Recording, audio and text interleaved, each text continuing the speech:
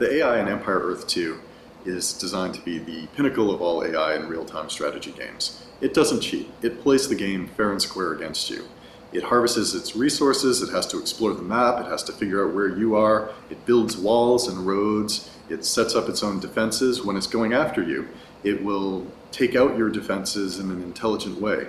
The AI in Empire Earth 2 is really designed to be one of the strongest features of the game, and it will enable you to have infinite replayability in skirmish games, and it will give you good allies that you can play with in multiplayer games. One of the cornerstone features of Empire Earth 2 is the territories. Every map is divided up into territories at the start of the game, and these territories look like the natural states or nations that you'd find in the world. They follow the lines of rivers, mountains, they have borders between them that you can see on the main map and on the mini-map and on the full-screen map.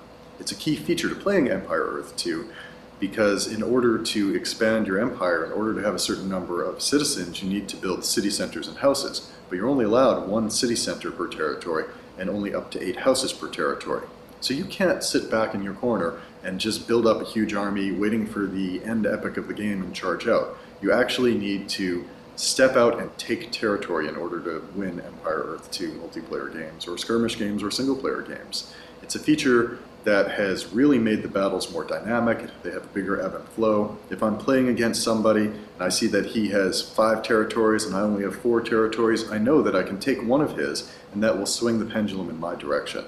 The territories are a foundation upon which everything else is built, from the diplomacy system to a lot of the powers that you get for winning crowns, and it's become really the hallmark of Empire Earth 2. Most RTS games have had diplomacy that consisted simply of I'm allied with you or I'm not allied with you.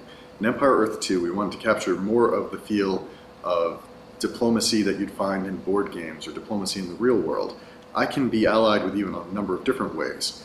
We can have the traditional RTS alliance where we're straight up allies, share a line of sight, and that's that. But we can also do other things. We can set it up so that our line of sight isn't shared. We can share a line of sight only from our buildings or only from our units. I can also forbid you from coming into my territories if we're allied. I could let it be so that only your citizens and your civilian units can come into my territory. I can make it so only your military units could come into my territory. I can also give you resource rights. If your territory doesn't have much gold, I can say, well, you can harvest gold from my territory, but I get 10% of that gold back to me. We've put more options into the diplomacy for Empire Earth 2 because we've put more strategy into Empire Earth 2.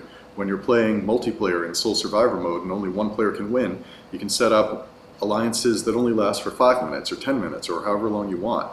The diplomacy in Empire Earth 2 reflects the sort of behind the scenes deals that you'll make with your friends through chat or over phone while you're playing the game, but it makes it part of the game, and it really makes the multiplayer a much more exhilarating experience. In Empire Earth 2, we have seasons and weather. The weather is specific to the different terrain sets we have. There's an arid terrain set, a tropical terrain set, and a temperate terrain set. And each of them has its own set of seasons and its own type of severe weather. In the tropical terrain set, for example, you have typhoons that come up. And in a typhoon, fixed-wing aircraft have to land. Helicopters are able to fly, but they can be damaged or even struck by lightning. In the temperate tile set, you'll have blizzards. And when there's snow on the ground, units will move slower. Some units may not be able to move at all. And in the arid tile set, you have dust storms, which reduce visibility, slow down movement of certain types of units. Basically, it adds a dynamic strategy element into the game. So over the course of a mission, if you have the weather enabled, you'll have to base your strategy for attacks and defense on what's going on with the weather. You can take advantage of a dust storm to attack. You can take advantage of a tropical storm to attack somebody who has aircraft that will be grounded. Weather is a very important part of Empire Earth 2 for both realism and strategy. Rated T for Teen.